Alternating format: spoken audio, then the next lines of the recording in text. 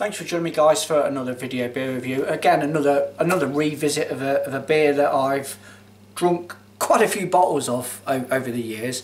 The last time I reviewed it was about 5 years ago, so it's nice to just go back to beers that you've had. I think the longevity of the channel, I'm allowed to sort of revisit beers every now and again, I guess, and not get too bogged down with repeating the same stuff over and over again. Traditional stuff at its best for me, and it's from the Fuller's Brewery. It is their Black Cab Stout, 4.5% ABV in the lovely 500ml bottle that they offer. So yeah, named in honour of the icon of the capital, this aromatic dark beer will transport you to the days of when porters and stouts were Londoners' drink of choice.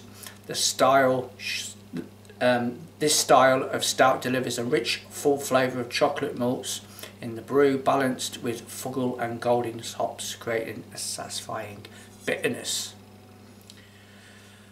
And I mean, just harping on really about being like fanboys of certain brewers.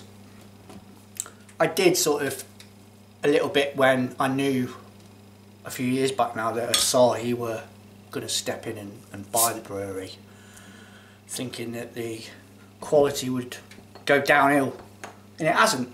It really hasn't. I think they've just let them get on with it.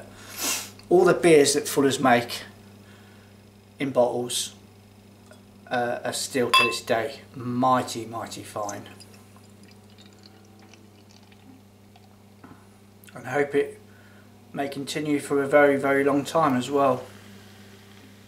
They've just got an excellent portfolio of beers from all sorts of styles really. Even their Frontier Lager, I don't mind. I really don't mind. I think it's good. But beer in the glass then, that's lovely jet black beer. Bit of carbonation moving up on half a finger of off-white head.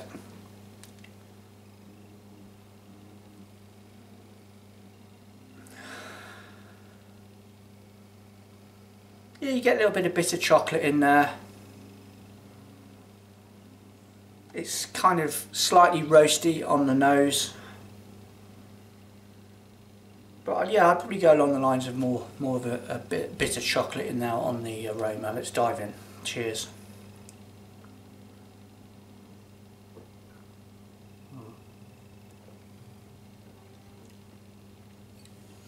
Yeah, I mean, it's a classic London stout, shall we say.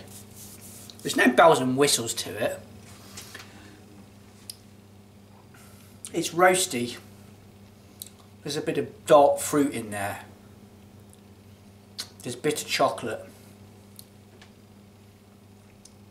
There's a kind of, yeah, like your roasty toasty sort of vibe to it. Again, I mean, 4.5 in the grand scheme of things, it's a session stout, isn't it, at that ABV.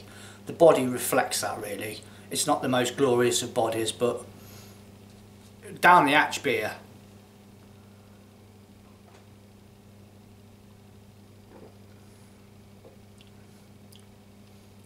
I mean, you know, he's not completely thin.